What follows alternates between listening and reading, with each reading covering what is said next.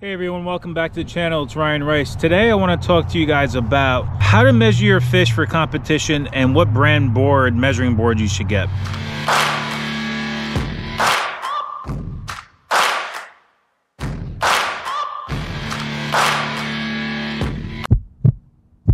So as far as the brand measuring board you should get, I suggest you getting a Ketch board. I'll put the link in the description below. They make a polycarbonate version and also an all aluminum version like this. If you have the money, get the all aluminum version if you can, because the polycarbonate is okay, but I just think the aluminum one, once you buy it once, you're done for life.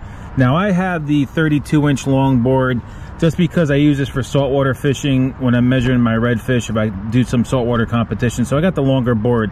But if you're just going to strictly fish largemouth bass, then get the 28-inch version, which takes 4 inches off this. But with this longer board, it actually helps, because when you measure your fish, you want to rest your board on an angle like this. This way, when the fish goes down, you know, the face down to the board, or the nose to the edge of the bump here, it forces their mouth closed, and that's how you want to do it. So when I get a fish, I'm going to show you how I do it. But this is the brand I suggest you get. They make it in all different colors, and you can customize it. Like I got, you know, my name on the top here, and I got RJM Fishtails over here, and I got RJM Fishtails on the outside here. I didn't give them my logo to put in there, but they could do that as well. And like I said, these aluminum ones are nice because you buy it once and you're done. Also, too, from Ketch, they make this identifier label holder thing that you can stick on the outside, and it slides back and forth. And I like this version just because it you know, you can flip it down when you're done, and then you can flip it up when you need to measure your fish, and you can slide it around. So if your fish is short, you can slide it down here, and the identifier is always on your board, and you're not trying to fumble to find it, or it's all the way over here. This thing slides back and forth real easy, and you can move it around, you know, depending on the length of your fish, so you have your identifier in the actual picture. You know, one thing I do as well is I'll dunk the board in the water, and that helps cool it down, or technically warm it up when it's cold or hot. Because if you put a fish on a board and it's 100 degrees out and the water temperature is like 80, this board gets really, really hot in the sun. So you're going to end up like, you know, you'll give it, you know, you're actually going to burn the fish, and it's going to flop all over the place.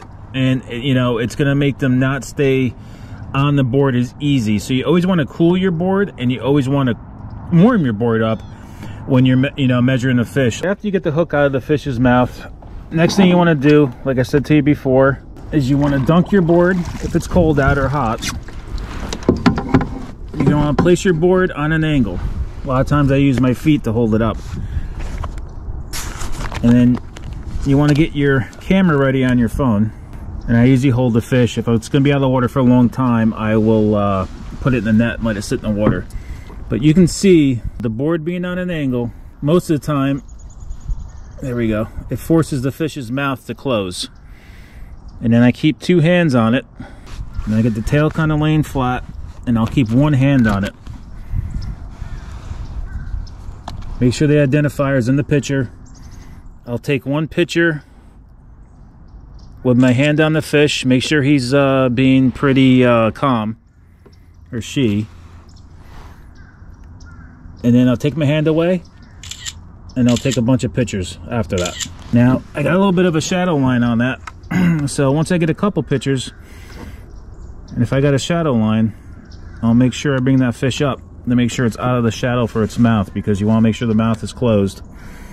And then I'll bring it up level, and I'll take some more pictures again. So this fish is 14 3/4. So 14 3/4. And then I get the fish back in the water. So that's it. Like I said, you can slide this identifier around as needed. Put the board on an angle, make sure you dump it, cool it off, or warm it up. And that's it, guys. That's all you have to do to measure your, take a picture and measure your fish. And then now you upload this onto the Fishing Chaos. You know, double check all your pictures, make sure they're good, and you don't have any you know, pictures with the mouth open or your hand covering the gill plate, any of that. That's why you want to take multiple pictures and make sure you have enough. Go back through them, make sure they're good, and submit your best picture out of them all. If you're uncertain about it, you can submit multiple pictures. I've done that before plenty of times. You know, also too, if you want for your phone itself, I use the Rogue Fishing Tether, and it's tethered off to my life jacket. But it's up to you. It's a good option to keep your phone from being dropped in the water.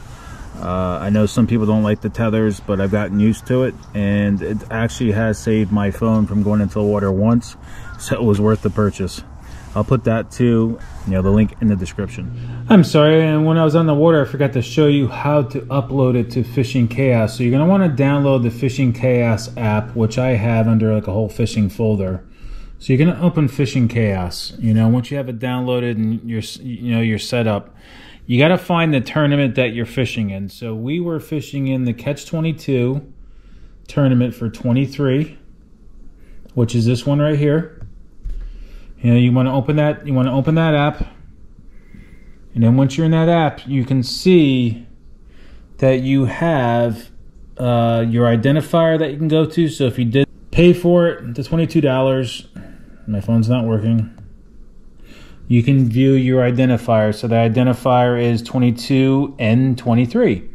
So that's where you find your identifier. But to upload your fish, you can see you have Submit Catch. Hit Submit Catch.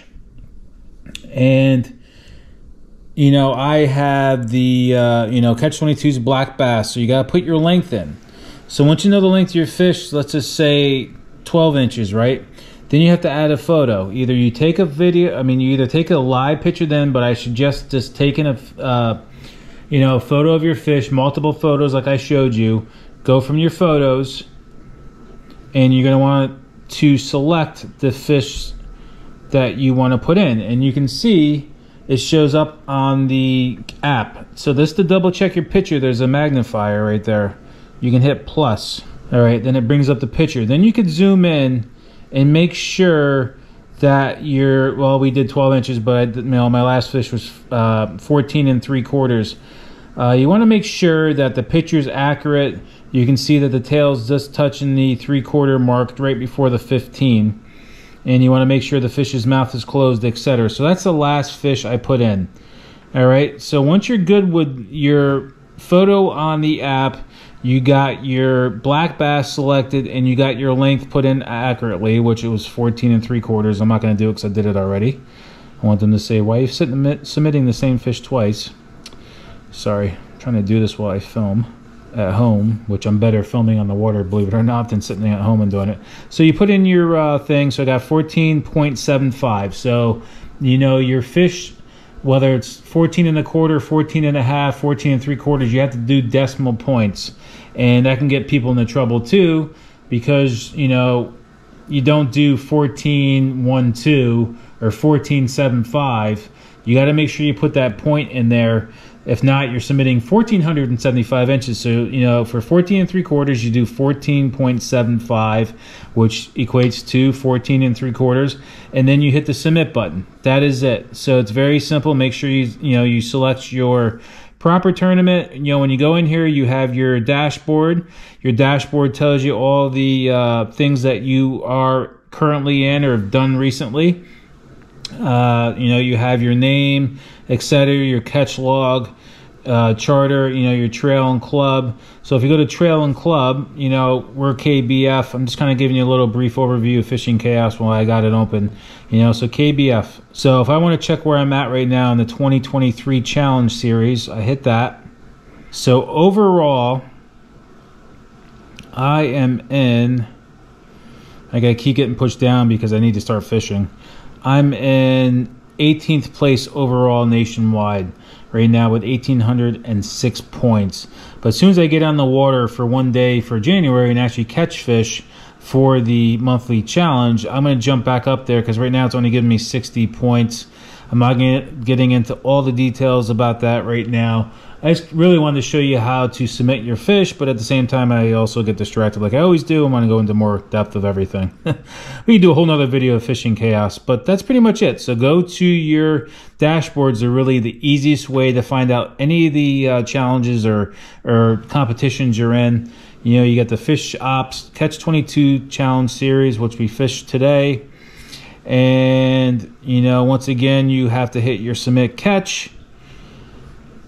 black bass, put your length in. So if it's 12¼ inches, you do 12.25. Add photo, go from your photos because you want to take multiple pictures. Like I said, I don't have a 12, but let's just select the fish. You select the fish, you can zoom in on it, make sure it's good by hitting the magnifier glass, zoom in. You can see this one, the tail is touching this over the 16-inch mark, so that was a 16-inch fish. And you can just double check your thing. And then if everything's all right, so you got 12¼ and your fish is 12¼ on the board, your picture looks good. I always suggest in your photos, if you're taking a picture and it goes vertically, it's fine. But I always go back in and edit the photos on the iPhone and turn that picture, basically landscape mode. So it's, side to side. This way, it's probably easier for the judges. I'm sure it really doesn't make a difference if the picture is vertical. I just like to have all my pictures turned sideways. So I go into my photos and I hit edit and change the orientation of the photo. So all my photos, now unless I'm in a rush, I'm submitting a bunch of fish, but I like to have all my photos, basically horizontal. So they're all the same. They get the same, submitted fish from me. They all look the same as far as the pictures. I'm not, upside down, left, right, you know what I mean. So I try to keep all my fish facing the same way. You can check the box and upload a reduced quality. That's when the reception's really poor, but usually if I can't get my fish submitted on the water because of bad reception, I hate doing poor quality photos. I've never done it, and I plan on not doing it. If you ask Chad, he'll even tell you that if you're off the water, as soon as you get your cell service down the road, pull over to the side of the road safely and upload your fish. They'll know from the GPS tracking on this that you took that picture on the water, and you can send, if it's like a trail series and it's a more serious tournament, just shoot Chad a text and say, Chad, I couldn't upload the fish on the water. His number's on his website and all over the place. So you could text him, say, listen, I was on the water, Chad. I'm sorry, I could not get the fish uploaded. My battery is dying, etc. I'm uploading them now on the side of the road as soon as they got cell service. That is your safest bet as far as if you're having a problem. But I don't like doing that reduced quality photo. Now, if you really need to get uploaded on the water and you just want to, get it uploaded, I'm sure they could, go in and check it and make sure that it's still a good picture. If not, they'll shoot you a text or a phone call and saying this picture's no good. But, that's the best way to do it. If you can't get it uploaded on the water, as soon as you get down the road, pull over safely and upload your fish. That's pretty much it, guys. I mean, it's pretty cut and dry. The best thing to do is to, if you haven't done this before, is start with the challenge series, or now they have the knucklehead series, and, which is a low dollar amount.